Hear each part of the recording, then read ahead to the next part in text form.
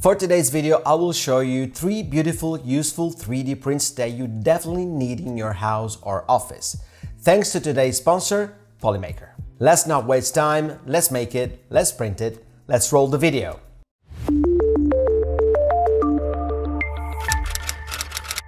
Hey guys, welcome back. My name is Alessio and this is PixelForge Lab.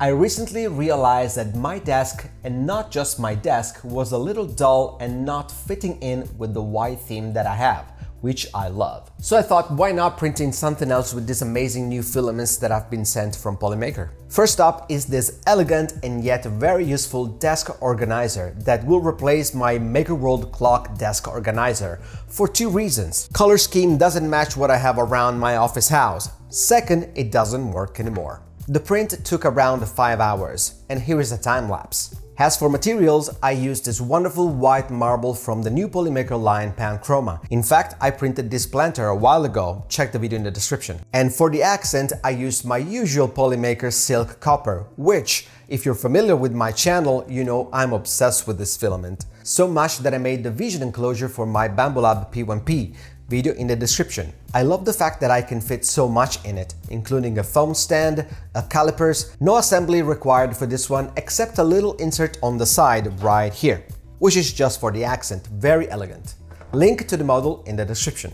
And second is this mini desktop bin. Why would I need a mini bin on my desk? Maybe throw in some small pieces or paper, pins, leftover screws and small objects. But most of all because it looks so slick and elegant too. For this model I decided to downscale it a bit because I didn't need it to be that big on my desk. Plus the total printing time was around 8 hours, which I reduced down to around 3-4 hours in total because of the intricate pattern you can see right here. And here is a time lapse. For this model, I used once again Polymaker Cotton White from the Panchroma new line and Matte Winter for the accent. The combination of the two is really soft and pleasant to the eye. Assembly for this model, it's really easy.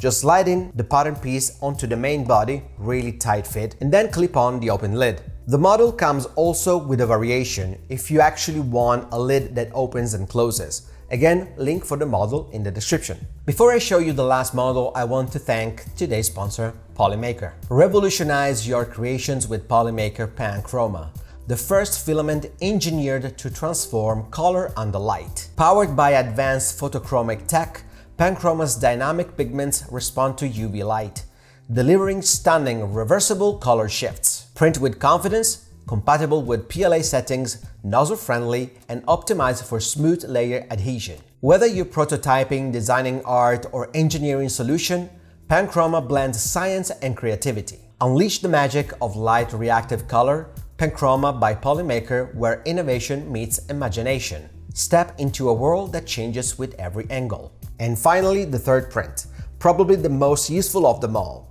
a modular shoe rack. The one that I have is horrible. Wobbly, weak, and ugly. Got it on tame, obviously. So this one I decided to go with a different color scheme.